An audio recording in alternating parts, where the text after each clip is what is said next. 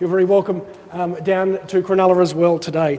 And finally, we also welcome Theresa Ardler, who is one of the local elders. She's a Gweagal woman who's going to now welcome us to country, and she's going to tell us a little bit about some of her recent journeys overseas. I've known Theresa for a long time. We went to World Youth Day together in 2005, and we often get together. Theresa normally lives down in Jervis Bay.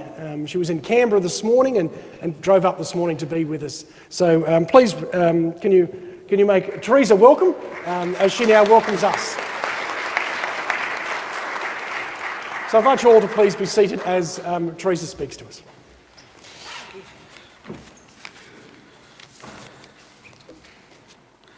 I'd like to say thank you. It's a great honour to be here to speak today, and thank you, my dear friend, and to also see my other sisters and that are Indigenous people. Me and Lisa also go back a long time with the Catholic Education Office Sydney, and so she's a very dear friend, almost like family actually. I do my welcome to countries in my language. I speak several of Sydney languages and that of my bloodlines. So I'll do it in language first and then English. Budjuri, Kamaru, Gamarada, hello friends. Nan Bulul, Mulla Mulla, Girawal, Gadigal, Bidjigul, Wangul, Kamaragul, Ganingara, Eor Nura, Baya, Darawal, Barambangatas. I am a proud descendant of my bloodlines, Gadigal, Girawal, Bidjigul, Wangul, Kamaragul and Ganingara clans of the Eora Nation, Sydney, and I speak to you in Darawal language of my ancestors of this place. Ganundungala Marambangatas Nania Gamurua. I would firstly like to begin by paying my deepest respects to our elders both past, present and emerging, and to Aboriginal and Torres Strait Islander people, and especially to you all here today. Nureng Girawal, Nura, Eora Nura Galumban, Kumin.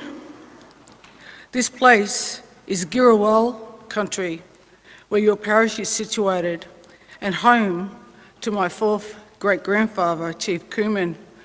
Chief Kumin was actually, he was actually shot during the first encounter between Captain James Cook when they came ashore, and it was quite interesting actually, because I was told by my grandmother that they knew there was something coming on the wind and it was coming up the coast, and they had spot fires, and when they came into Kamay, Botany Bay, they actually thought it was a big white bird coming in, and my grandfather and his brother, they was actually saying "Waro waro, waro waro," which means go away. You know, this is bad coming in. So they'd never seen different coloured people before. So they actually thought they were ghosts, and in our language we call them goonjas. Nina Nindi, Dalgala Nara, Yanawari, Warana, Manawari, Yorubaya Yugina. I hope you embrace, listen and go away seeking further knowledge and stay passionate and speak with your friends about this beautiful Mass that we're celebrating today for the end of NAIDOC week. Djari Guri Nia, Wayanga Bamul Yalanga. Thank you for embracing Mother Earth and welcome. I just arrived back in the country in Australia from 38 degrees summer and very cold, so it's quite welcoming that I'm wearing my bud billy, which is my possum skin cloak. It's one of the first possum skin cloaks that was made with a Sydney story since early 1900s. And my people wore possum skin cloaks because they were waterproof, but they also had a great symbolism on the back, and that was their totems, their story that connected with their bloodlines. And so when they walked across different countries, they knew that they would have safe passage into those different clans.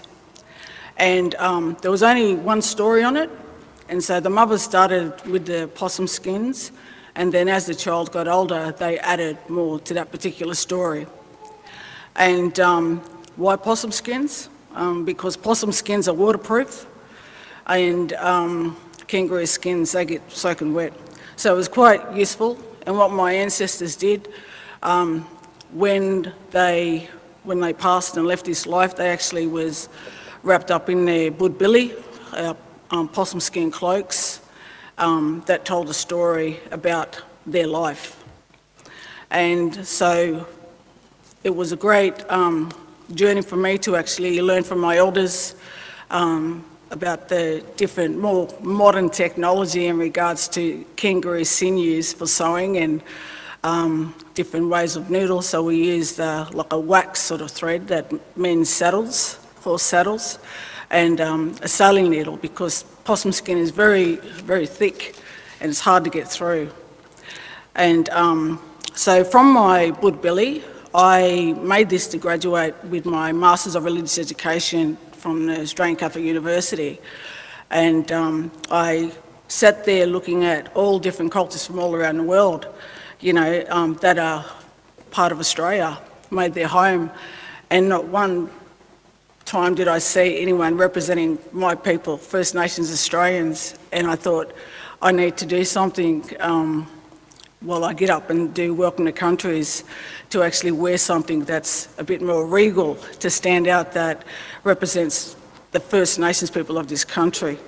And so I made it, and my beautiful Buriburi, or Gawaras, we call them in language, our humpback whales, they are the story on my cloak, and that's where the sculptures came from, to mark the 250 years since Cook and his crew came into Kamai Botany Bay and met with my Girawal clan and my fourth great-grandfather, Chief Kuman.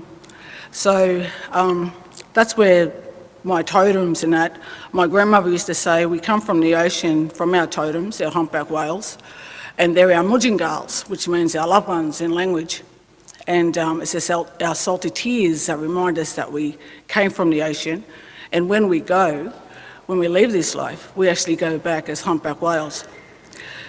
And so when I came, not long ago, a couple of days ago, from Portugal, I spoke at the United Nations, the Oceans Conference, about you know, different Indigenous communities around Australia, and in regards to our humpback whales. So when there's deep sea mining, the sonars actually bust the whales and dolphins' ears, so it's quite painful for them. So that's what we're trying to stop, deep sea mining, and also polluted waters that may interfere with our precious creatures that God created. And then, so that was a success. And when I was back home in Australia before that for 2 weeks, before that I was in Rome, and it was a great honour to speak for Laudato Si Week and speak about caring for Mother Earth and the cry of Mother Earth with Laudato Si. And the cry of Mother Earth for me was our particular PFAS in my community, that 18 Aboriginal women in my community has now died from breast cancer. And so that's sort of our cry, that we still look after our whales and hopefully our sea turtles so they don't become extinct. But also the highlight of being in Rome was to actually meet with Pope Francis himself. And I wanted to present him with the Uluru Statement, and he received it with a big smile and a big heart. And I'll never forget how soft his hands were. And I also gave him a Francis cross with my Aboriginal painting design on it. And it was a great honour that I'll always remember for the rest of my life, to meet the Holy Father. And I'd like to also thank you all, and James, I call him James, not Father, because he's my mate. Yeah, just to thank you for inviting me today, and it's a great honour to be here and to also see my sister Lisa and everyone here that works with Lisa as well. So thank you very much, and in my language it's Te Jari Guru Nia, so thank you.